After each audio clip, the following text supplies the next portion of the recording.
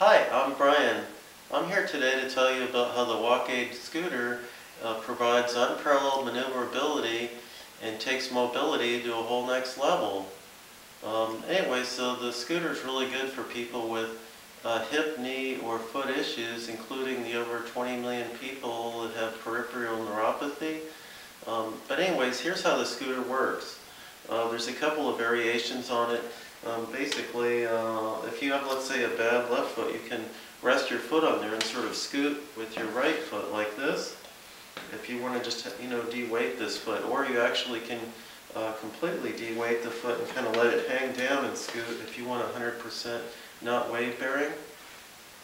Or you can actually, if you do have peripheral neuropathy, for instance, or have a customer that has that and they want to de-weight their feet and get the pain out of their feet and be able to still get around, you can actually propel with both feet, and now the weight is really generally on the 90% on the seat.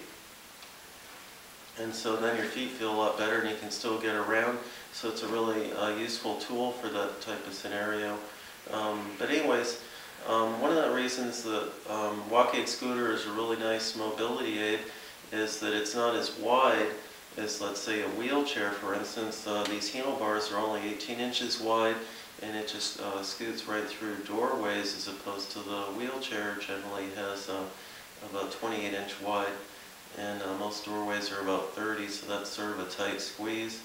The other thing, real advantage that the Walk-Aid scooter has is it has these pneumatic tires, and there's only 2 of them, and really once you get going you want to scoot on this thing with one push with the leg, and you're moving about 10 or 15 feet, as opposed to, it seems like on a wheelchair, you want to get somewhere, it requires a lot of work and you're not getting very far because you're just barely pushing those rings, or rims, push rings.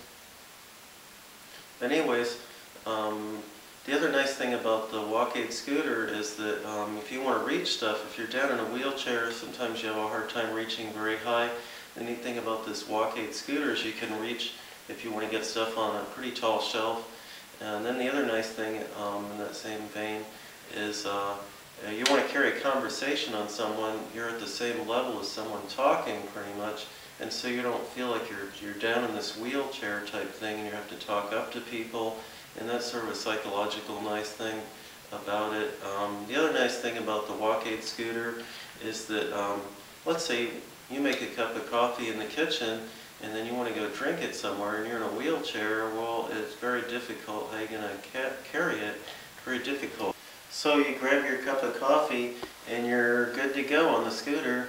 Or let's say you went into the kitchen and you want to make yourself a sandwich and eat it somewhere, and you actually can carry it with the scooter, so you're got your sandwich and you're ready to rock and roll. Okay. Okay. So the next thing is the scooter gives you a better experience than a wheelchair. I mean, let's say for instance, you're at the coffee shop with your friends, and someone says, "Gee, my knee's been killing me, or my hip, or whatever. I've decided to elected surgery of getting a knee or hip replacement or something," and so they're going to be stuck in a wheelchair. Is that I just can't imagine people are going to go, this guy says, "Gee, I can't wait to go down to the mobility store and rent a wheelchair to be in for a few weeks while I'm recovering," as opposed to, if you can imagine, someone coming in and saying, "Gee, I get to get around on this scooter that's going to give me 90% of what I do before the hip surgery. Now I'm going to get around with, after the surgery, and non-weight bearing setup on a easy to get around maneuverable scooter." So it's going to provide the end user with a better experience. Okay. Now, as far as comparing the scooter to, let's say, a knee walker or something like that, because it sort of can be used for that type of use as well, instead of being in an awkward position on the knee walker, okay, they have you in this position of putting your foot way back like this, and then you're kind of hopping along like this, scooting as mobility. And anyway, so it's kind of awkward, and I don't know, it seems like you're putting a lot of load on the knee. It doesn't sound like a lot of fun. If you want non-weight bearing on a foot, it's a lot nicer on the scooter. If you want total 100% non-weight bearing, you have your foot down like this, or else up on the foot peg. I guess I already kind of did that. And But anyways, the neat thing about it is it's really nice to be able to get around the scooter. Compared to the knee walker with the seat on it, there's some of those around. Those are kind of awkward, and that your foot is up and kind of forward like this, and then you're trying to scoot along, and it's a very awkward position they're putting you in. And because of the two rear wheels, you can't have issue with heel strike and stuff like that. Same way, so those are sort of the simple, convenient things about the mobility aid, the scooter.